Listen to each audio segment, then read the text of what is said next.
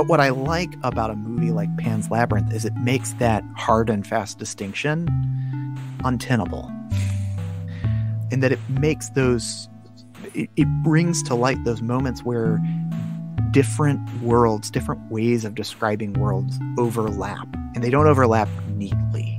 And it's that messiness that makes me sort of go back to watching this film over and over and over again.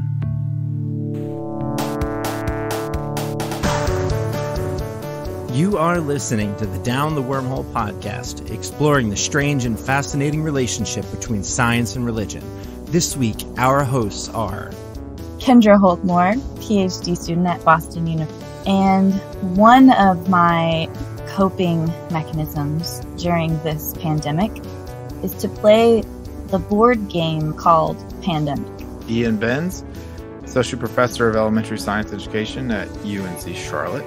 And my favorite coping strategy is actually reading a book called 10% Happier by Dan Harris. And it's about his journey to learning about meditation. Zach Jackson, UCC pastor in Reading, Pennsylvania. And it is worth noting that we are recording this on March 26th. So for many of us, we are just in week 2 of this, and this episode won't be released for another 2 weeks. And so by the point that it is, these answers may or may not have changed, and we may or may not have descended into total anarchy and chaos and martial law, and there may be zombies walking the streets, and we don't know any of these things. So as I'm editing this in the future, maybe I'll say something, but currently my favorite coping strategy is not coping at all. I'm going nuts over here. My children are not happy. They want to be with people, and it's been cold and rainy, and we can't go outside, and they're tired of watching the same things, and they're tormenting my dogs. And I don't know. You're being realistic. So my name's Adam Pryor. I am a teacher at Bethany College in Lindsborg, Kansas, and my favorite pandemic coping mechanism has been starting to watch Star Trek: The Next Generation with my children, who are 6 and 9. So with the CBS All Access, we've been watching old, like, because you have all of the Star Trek TNG, which we put on sort of on a lark. And my son is like hooked, like deeply hooked. Also, there is a ton of sexual innuendo in the first season that just goes right over their heads, and it is hilarious to watch. Also, I forgot that was part of it. So you started pre-beard. You're going right from the beginning. Okay. Yeah, right from the beginning. We went right to the beginning. Yeah, so like the second episode is where they all get like this disease that makes them feel like they're drunk and they behave inappropriately. And they were really confused about what was going on. But were immediately able to link what was happening to the coronavirus, because if you touched somebody, that was how you got it. So turns out it was also a PSA. I didn't know that. So they're learning a lot. The gift that keeps on giving. That was my parenting success and or possibly failure of the day. A little bit of both. A little of both. So when we got started, we were talking about we were talking about which movies, which pieces of science fiction we think about or that come to mind when we're talking about religion and science. And I think everyone else chose some sort of very explicitly science fiction film. And I chose Pan's Labyrinth, which I think to call that science fiction would be a stretch. I'd call it magical realism. But I thought about this movie in part because I teach this movie a lot to students. And part of what I want them to take away is to think about what constitutes things that are real. And so when I teach this movie, I teach it sort of on the back end or in conjunction with, sometimes before, sometimes after, a unit on science and religion. And so this becomes either their way of sort of thinking about what that's meant or sort of introducing what's going to come. And so I have this quote from Stephen Hunt that I usually that I give to students sometimes too.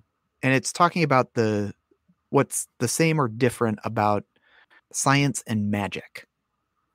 And this is what sort of makes me think about this movie in particular when I think about science and religion, right? So Stephen Hunt wrote Court of the Air, and the quote goes like this: "A fantasy author creates a monster by having a character in robes of any color mumbling a spell. Whereas the rules clearly state a science fiction writer has to put the character in white robes only and have them mumbling something about genetic engineering and how at termination of protein synthesis, type 1, release factors promote hydrolysis of the peptidal transfer RNA connection in reaction to recognition of a stop codon." For the average reader, though, these both seem equally magic.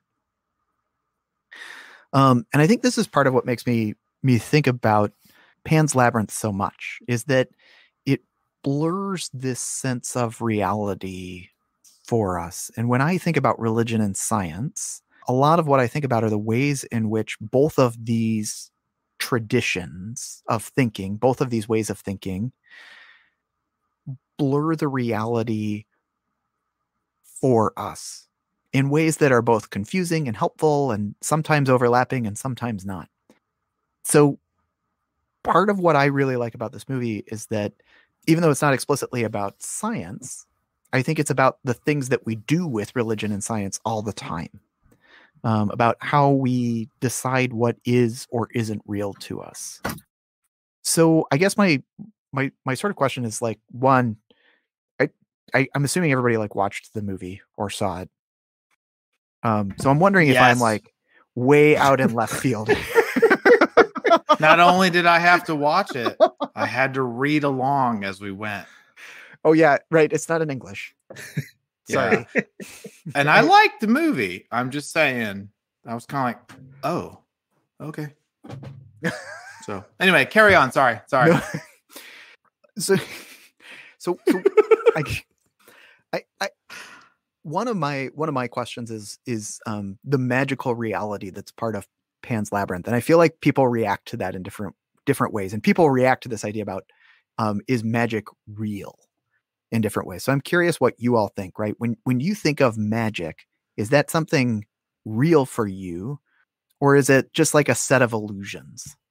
Magic is kind of just a catch-all term, right, for something that is beyond understanding.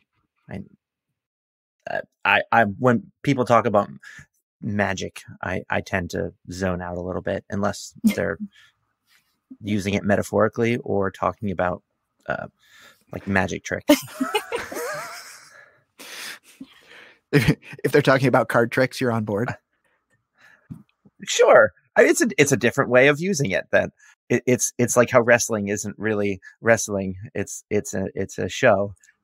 You know, card tricks aren't really magic. It's a show. It's a magic show. You're pretending to do magic because magic isn't really a thing. But if you, what is it, Isaac Asimov said that any sufficiently advanced technology is indistinguishable from magic.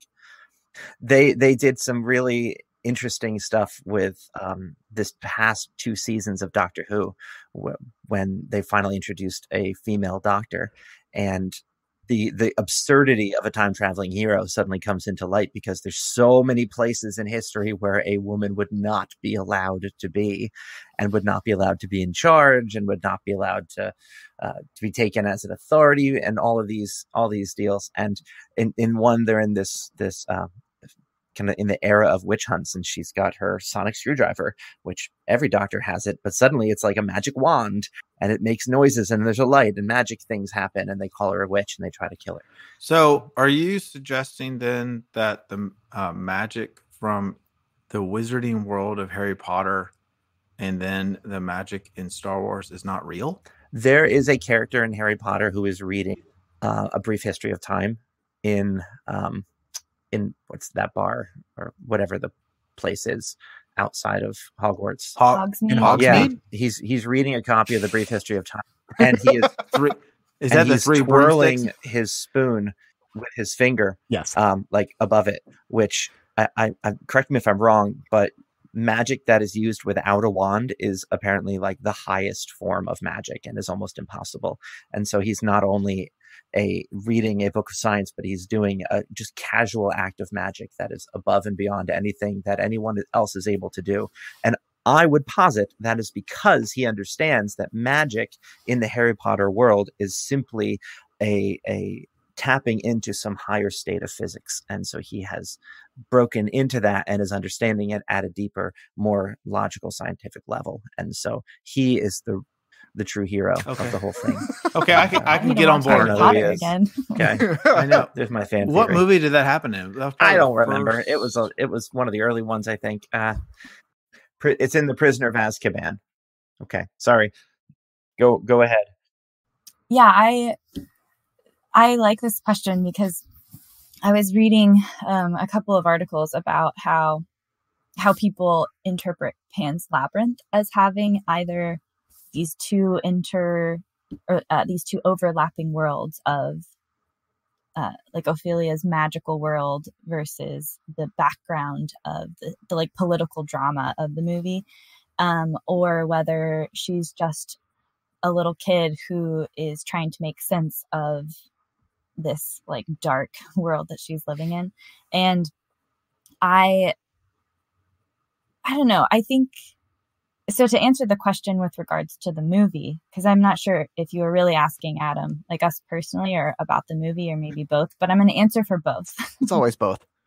I think the movie, it seems like the way most of the scenes are shot is that it wants you to believe in the overlapping realities. That's how I would interpret it.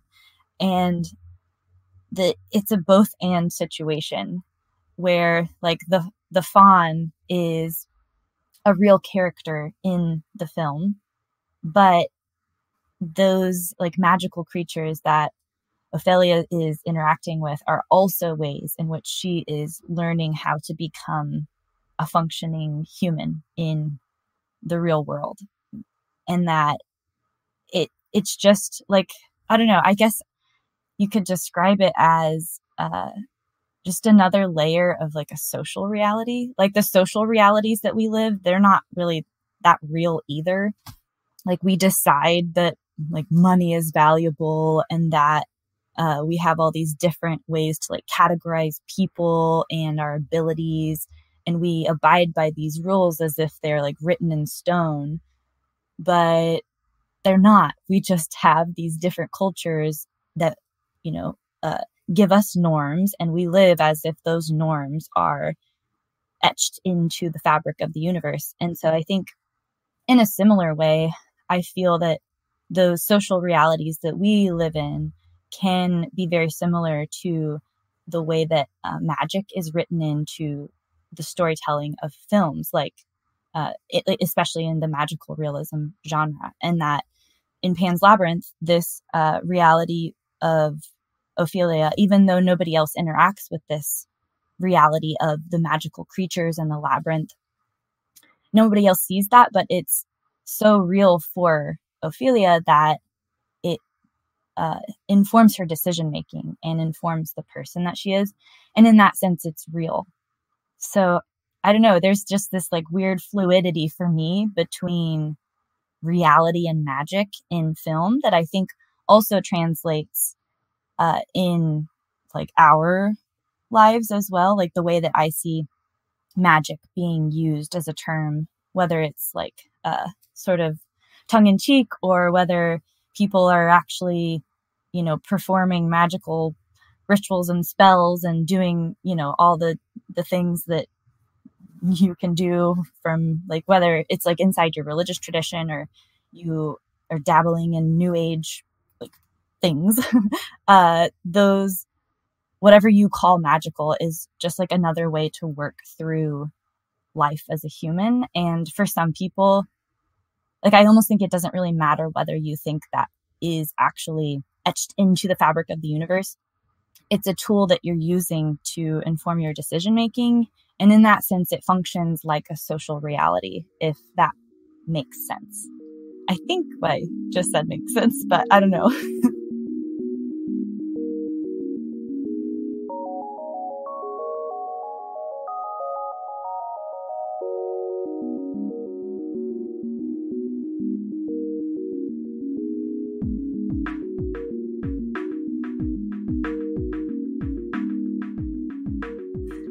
you mentioned that nobody else interacts with the magical world but her, but I think he goes a step further, that nobody even sees it. Like the mandrake under the bed, to her is this like the mythical mandrake, the screaming little monster, but a cute little creature.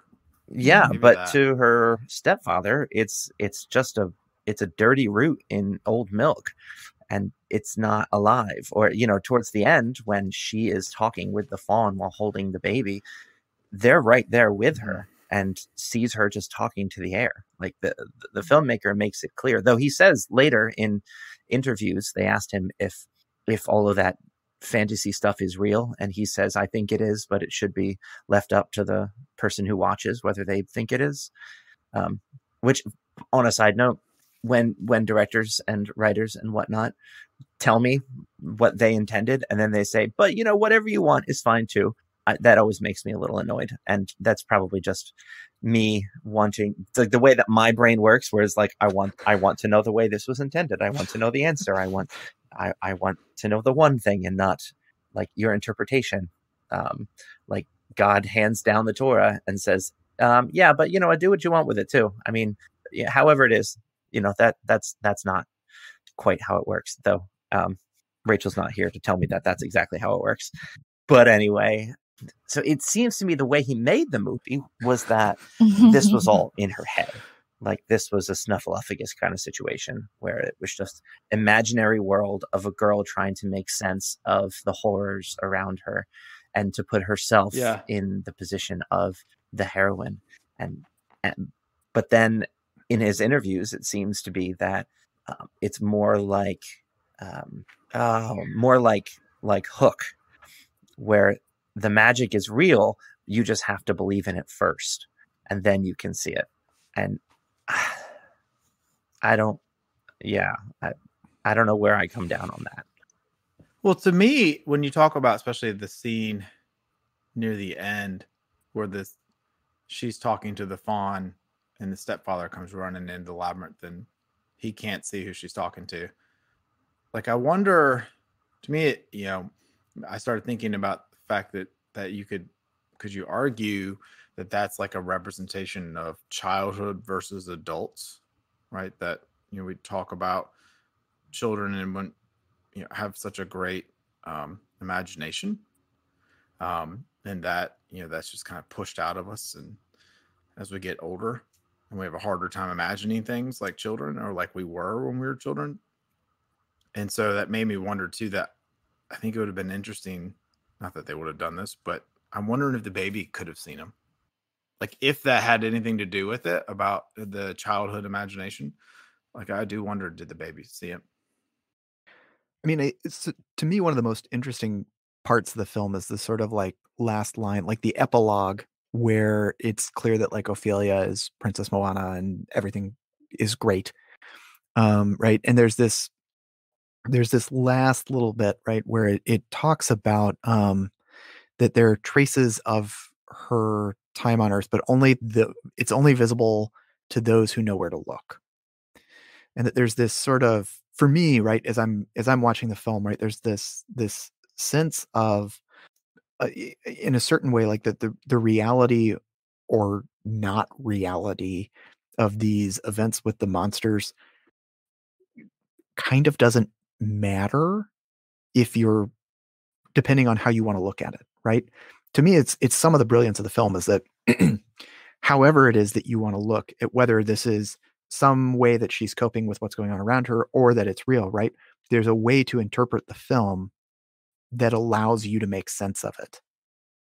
And there's something brilliant to me about that, that you can make a really, and so like part of what I like trying to do with students is make them make a really robust case for whichever sort of version they want to interpret it as. But to let it stand out there that you really can make a case either way is fascinating to me. And I think that's part of what makes me think about religion and science, right? I know we've talked a lot in different episodes about noma, right? These non-overlapping magisteria. Yeah. That science does things over here, sorry, I'm using hand motions, which doesn't help for anybody listening. Science does things in its sort of realm of describing things. Religion does things in its realm of describing things. Those things don't necessarily have to touch, and bada bing, bada boom, you don't have conflict anymore. But what I like about a movie like Pan's Labyrinth is it makes that hard and fast distinction untenable. And that it makes those, it brings to light those moments where different worlds, different ways of describing worlds overlap, and they don't overlap neatly. And it's that messiness that I really, that makes me sort of go back to watching this film over and over and over again. So I asked you about magic, right? Wait, hold on. Okay, Hold on. You said you watched this movie over and over and over again? Yeah, I think I end up watching this movie at least like once or twice a year. Okay, all right. Just curious. I know it tells you a lot about me. Like I said, it's a very interesting movie. It's not bad. So I asked about I asked you all about magic, but now I want to put a little finer point on it, and I'm just curious. Do you think science is magic? Obviously. Yeah. I'm going to need to unpack that a little bit. Next question. Turns out we all agree. So like part of what I wonder, right, is that we tend to name anything that we don't totally understand as magic, right? Uh-huh. And yet, for the most part, I do not really understand what scientists are doing. I mean, I kind of do, but not with a great deal of depth. And so there's a little bit that opening quote, right, from Stephen Hunt, that for the average reader, magic or science is the same thing. Mm-hmm. And I wonder about that a lot because it resonates for me. There are still things in the scientific world that, for all intents and purposes, are just magic to me. And I don't think that's bad. And I think that's the piece that I find myself, like, I think people sometimes, when I say that, people are like, oh, yeah, he's just doing his usual humanities thing, yada, yada, yada. He's playing with words. But that's not really what I'm doing. Like, I actually mean that in a really, like, positive sense. Like, I think there's something about calling science magic that's really powerful. So I'm thinking about Greta, right? My daughter. So not too long ago, right? She got this slime kit that she really, really wanted. It was like a birthday gift. I was not in favor of this because it was just going to make a giant mess in the bathroom, but she was totally on board and really into it. And it came with like all of the gear to be a quote unquote scientist, right? So it came with like lab goggles and like a little mask and a pipette and a dish to do all of your slime experiments in, right? And along with all of the little experiments, it came with explanations of how it was that these polymers were sort of setting up such that they made slime, right? So it was like basically like baby chemistry. And as much as she was interested in the explanation, right, there was something about actually understanding how it worked that made it less interesting. Which I was totally surprised by. I thought like the more like she knew about it, like the more she'd sort of like be like, yeah. And it was almost like it had the opposite effect. Like there was something about the magic of the reality of understanding how it worked behind it that made it inherently less fun. And so I think about this a lot because I feel like we really press people to say like science, yes, we'll get all sorts of answers. And I wonder, is there something about like that message that's a little dangerous, that like when we lose that idea that science performs magic, it loses some of its cultural cachet. Wait, so to just make sure I'm understanding what you're saying, what's dangerous is not leaving space to describe science as like mysterious or magical. Yeah. what could you say a little bit more about what you think is dangerous about that? Yeah. Yeah. So like, okay. So I'll use another example too, because I don't know. I always think in examples, right? So I was teaching a class in January about the stuff that I write about, and there were a couple of science students who were in the class, a biology major and a math major, and then a chemistry major as well. And we were talking about that there's this sort of notion, right, when they got into actually doing the work of science in the lab, starting to sort of like really work through the processes of designing experiment and in the hard work that bench lab science is, that there's this almost tendency to forget what sort of inspired them to move in that direction in the first place. In the way they talked about it, it was almost like they had lost this sense of wonder at the world that sort of drove them to ask these deepening questions, right? It becomes this grind where you suddenly lose your enchantment with the thing that you've thrown yourself into studying. And so there's this part of me that I'm like, where do you find that space to hold on to the magic that science opens up for us? Like that is a big worry for me. Studying religion did that to me my first couple of years of college. I think I mentioned in one of the first episodes that to me there was always this, I think I saw pastors as wizards, like the way that you would view Dumbledore or Gandalf, who has this deep wisdom, who knows all things and can say these things that come from Yoda. Yeah, well, Yoda too. Baby Yoda. I mean, he's not a wizard, He's a but space Yoda wizard. has a lot of wisdom. But I would hear pastors. Anyway, sorry. Yeah, I would hear pastors who would say, your Bible will say this, but the Greek here says this, which also means that, and the subtext is this, that, and the other. And if you read it in this way, then you'll see that it's actually talking about this entirely different thing. I grew up in a context where we were talking about the Bible code. Any of you remember the Bible code?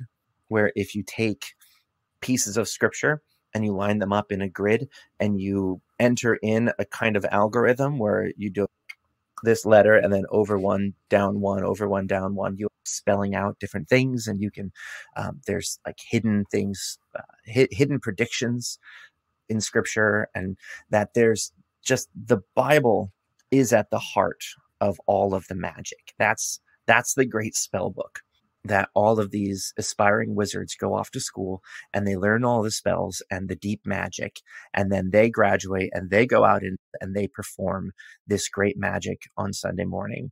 They pray for people and using the right words and the right connection to the divine, and people are healed. They speak the deep wisdoms of the universe and they know the mind of God. And I went to school to study Greek and Hebrew, and that was I became an ancient language major because I wanted to know what was at the heart of the spell book. And I even said, like, I want to get my Bible now and I'll get my theology in seminary, because I want to know what it says first before I hear other people tell me what they think it means. And when I started learning and reading in the Greek and the Hebrew and realizing that it's just another BS language, and it honestly, it kind of broke my heart. And it was freeing to an extent. And for the first time in my life, I kind of allowed myself to be okay with the fact that I didn't actually believe in a God at all. And I kind of thought the whole thing was just a fairy tale that got out of control.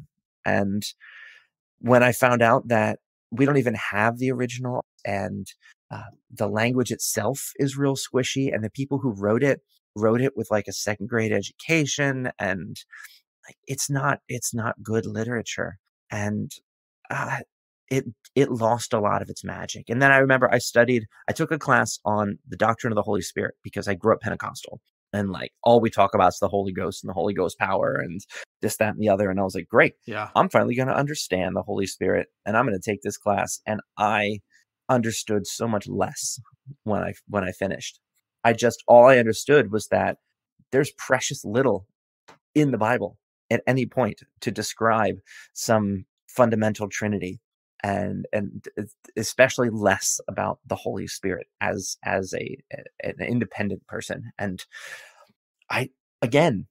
what was intended to help me to learn the spell book more ended up just demystifying the whole thing even further. Or kind of like you go to Hogwarts to study magic because you got a letter from an owl, and when you get there, you find a movie set, and you realize that there's strings and there's green screens, and oh, okay, maybe it wasn't as magic, but everyone on set kind of thinks that it's actually happening. So it's like a Tropic Thunder sort of a situation. Yes, that's why with like you talk about that, you know, you when this series is on cinema, right, and films, and you know, there's a lot of you could argue magic in the production of films, especially after, you know, when they have to add in the special effects and things like that. That I always find it interesting that whenever I see, you know, whenever I have access to a film at home or anything, and you're able to see the deleted scenes, right? That the deleted scenes that are finished and they just decided it did not add, so they removed it. I like seeing those. But what made me think about this was your comment about Harry Potter. But the ones when it's a deleted scene, but it's not finished, so it's not polished, it doesn't have all the special effects to it. I hate seeing those because it takes away that magical feeling for me of what I just saw in the film. And you see Andy Serkis in a skin suit and with balls all over it, and you're like, that's not God. That's weird. I don't like this. That's so weird. Those are some of my favorite memes, by the way, with like the big bad guy over here and then like a guy in a pink suit over here. It's so absurd. Or like Avatar. I saw a deleted scene for that and how they made that, and they're all running around on stilts and stuff like that. And it's just like, man, that's weird. So I will say one of the things that's compelling about, and also what made the difference between, say, the original Jurassic Park and the Jurassic World, or even Jurassic Park 3, is the difference between using CG, so computer graphics, versus costumes and puppetry. Because I can tell when it's computer generated, and it bothers me, and it takes me out of it when you kind of have that uncanny valley where it's realistic, but it's also not. And it's almost better when Yoda is a puppet than when Yoda is a computer generated backflipping green thing. Yeah. And this movie, I think, did a lot of really interesting just costume design, where I almost bought the magic more because it seemed more organic and less real, if that makes sense.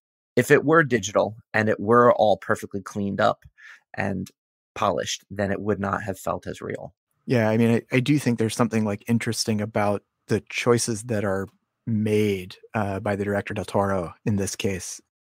Just in terms of what the effect on the viewer is that's heavy makeup, right, for the monsters. In terms of like the sheer cinema of it, there's something beautiful about like watching the costume design. I mean, horrible, but beautiful.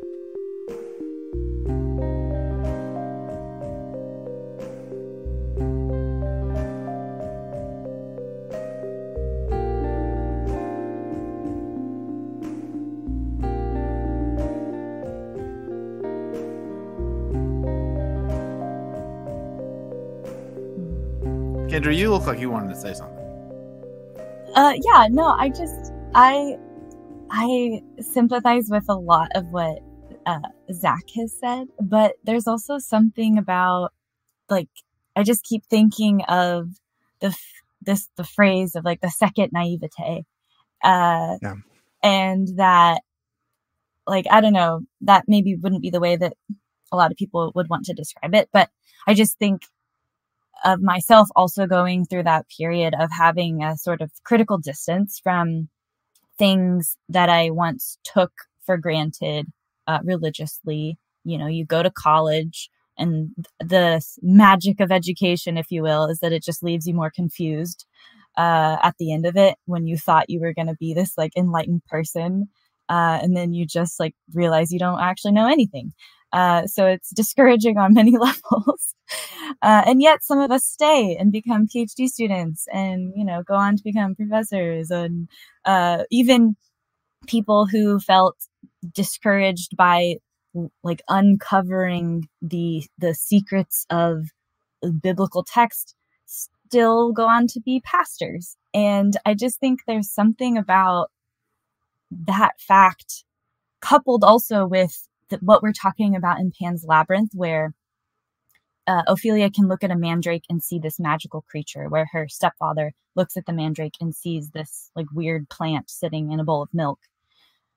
And I just think both of these experiences, it reminds me of when you're standing in a museum looking at a piece of abstract art, where you, depending on where you are in your life, you're going to look at that piece of art and see something different each time.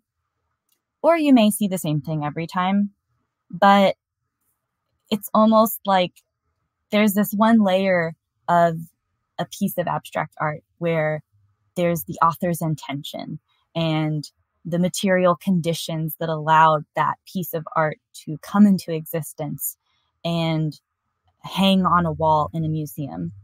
And there's that reality.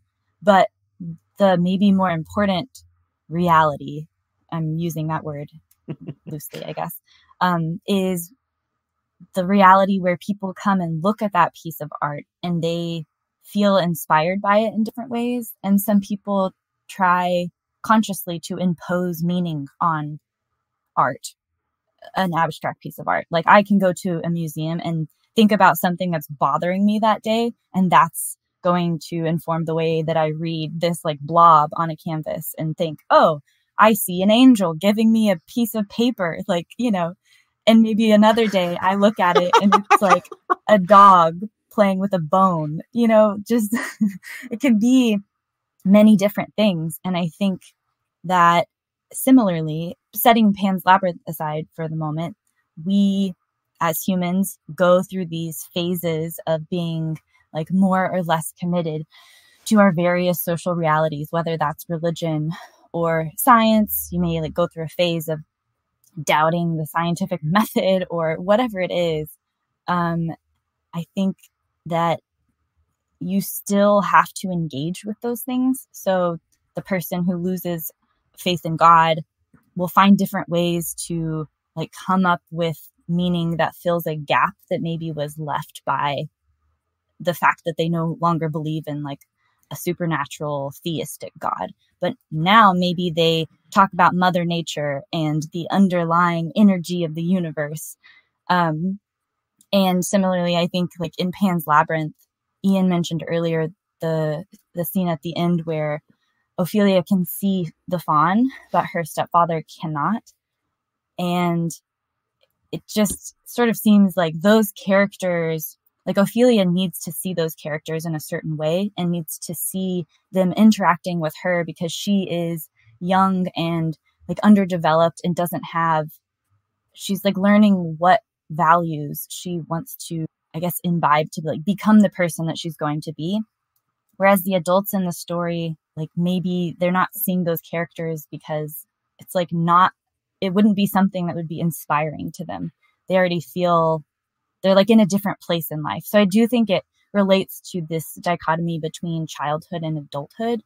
But I think it's more than that. I think it's about like what people need in a moment. And I also realized that like the way that I'm just describing this, like feeling motivated by like art or religion, whatever, that's a sort of Protestant way of speaking. And I am Protestant, so I'm like fine with that. But I just think like that's the analogy that comes to mind is the like staring at a piece of abstract art.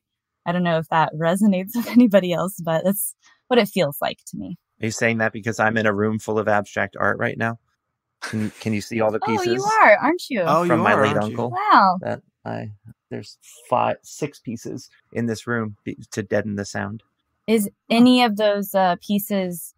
Do any of them have an angel giving me a piece of paper? Very few of them ever had any actual representations. He painted with a palette knife towards the end of his life.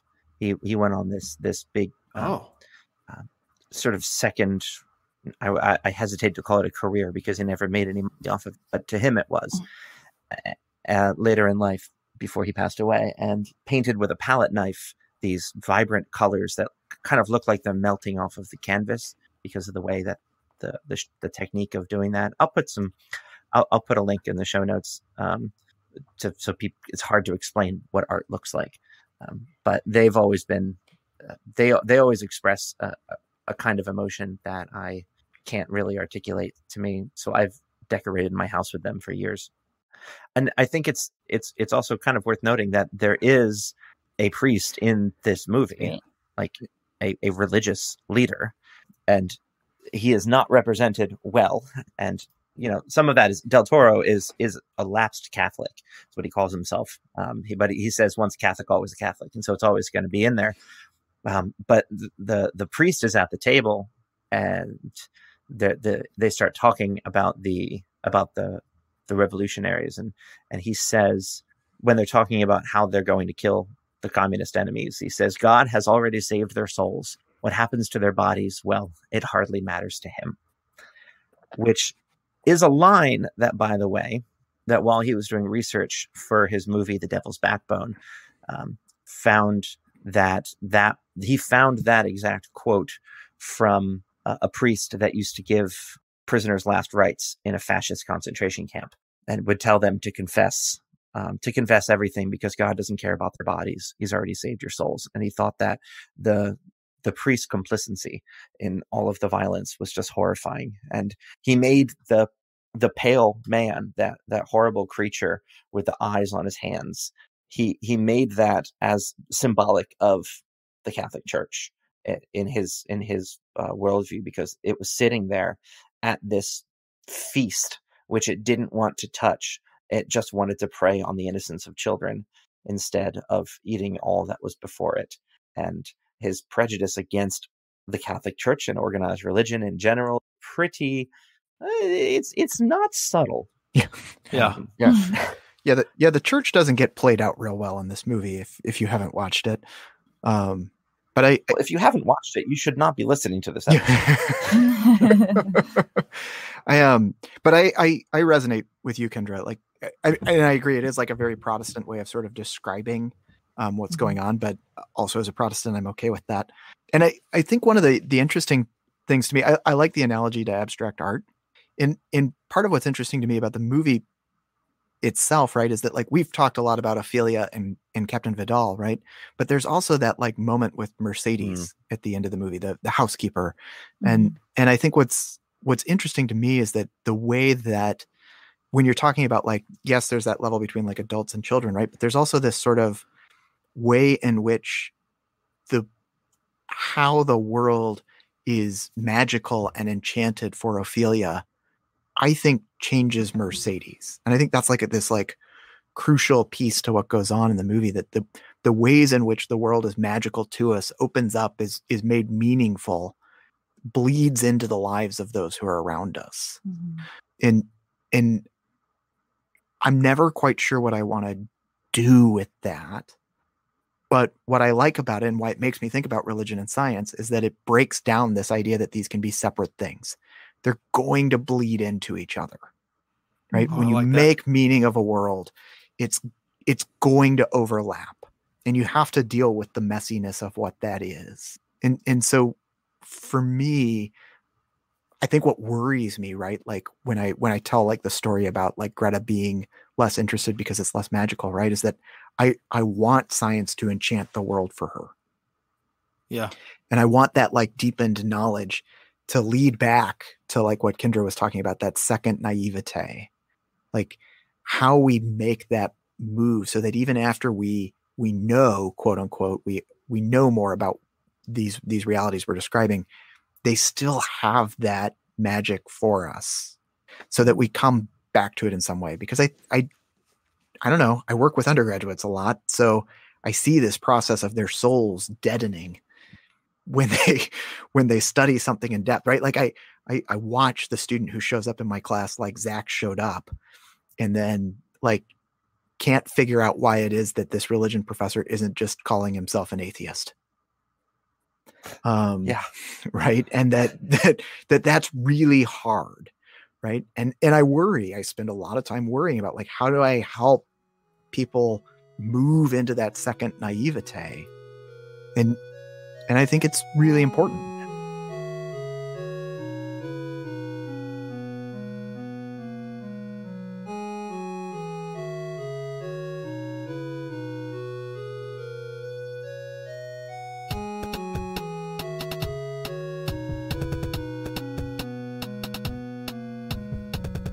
How do you help people move into that second naivety?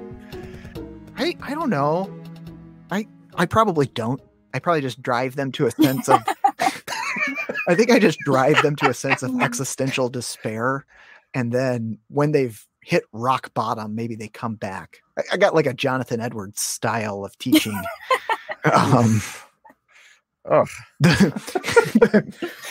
So as Zach already mentioned, right, we're in the middle of the end of week 1 of pandemic-y kinds of things, and we've moved to all online education. And I felt really bad because I'm teaching 18th and 19th century theology, and so students are going to read Fear and Trembling next, which seems like a particularly rough text to have them do. And we're going to talk about existential theology as like the next unit of the class. And so I was making my my lecture notes for the students, and you all can tell me if I've gone too far. So the background of the Prezi that I have made for the students is an Albert Camus quote, because that felt appropriate if we were going to do existential theology. So it says, the literal meaning of life is whatever you're doing that prevents you from killing yourself. Well, I just thought we'd go right nose, I guess. And really just sort of keep that in the background of your thinking, right? So when you ask me how it is that I re-enchant the world, I'm probably not the right. Well, how about you, to Kendra? ask. Because you seem to have a pretty great grasp on the magical and the wonderful. I mean, I do love the magical. Yeah, I mean, I don't have a great answer to this question either. I will say that I do think for some people, you have to hit the existential, like, rock bottom before you realize that it's like a necessity to build something from that rock bottom ground up. That works for some I don't want to people. advocate that as a position. No, I don't want to advocate that either, but I do think that's just how it happens for some people. And I think that that's maybe the hardest way to go about it. But I don't my think teaching you evals can are so help bad. it sometimes. I will say that, like, what I have observed in my interactions with undergraduate students and just reflecting on, like, my own experience, I think what really helps people to have a less existentially heavy path forward towards re-enchantment is having, like, good questions to ask about the world and about the things you're learning. Because it's one thing to study physics or to study, 19th century theology and just, like, regurgitate that information. But it's something entirely different to learn those things for the purpose of solving a problem that is, like, nagging you, or, like, learning those things because, like, you want to learn physics because you're really curious about, like, gravity or something in the universe that requires this, like, baseline knowledge. And the really creative and life-giving part of the knowledge that we imbibe is the way that we use that knowledge. And so I think that the like re-enchantment, I think, is really tied up for me with creativity. And as a teacher, and like as someone who hopes to be a professor for undergraduate students one day, I always think about like, how can I best communicate information and make it clear that like you do have to regurgitate this on a test, but that's never my goal. Like I never want someone to just learn something because I'm telling them it's important. I want them to understand why it's important and how it can stir something in them that makes them creatively seek a solution to a problem or question that means something to them. And so I think that's when re-enchantment becomes easier, is when people feel like inspired to create. And whether that's creating like a piece of art or like writing a novel or publishing a research paper where you've come up with this really interesting experimental study, there are so many different outlets of creativity. And I think those are the ways that people become like re-enchanted with their work and their education and their relationships with other people and like their own environment. So yeah, I think the core of it is like creativity, and also like curiosity is part of that too. So I don't know if that is an adequate answer to your question, but that's how I would answer it. This has been episode 33 of the Down the Wormhole podcast. Thank you for your patience as we all kind of work out how to do this podcast with our crazy new lives. Quarantine has not been especially kind to clergy and academics, but we should be back to our regularly scheduled schedules by now, or whatever that looks like. If you'd like to support the podcast, you can check out patreon.com/downthewormholepodcast, or just take a minute and share an episode with your friends on social media. You can find links to articles and further reading in the show notes or at our website at downthewormhole.com. Next week, I get to literally take you down the wormhole in one of my favorite movies of all time, Interstellar. Now, we could talk for weeks about the scientific and societal themes of this movie, but given the state of things, I'm particularly interested in the ways that we use film to process our fears of the apocalypse. So buckle up, friends.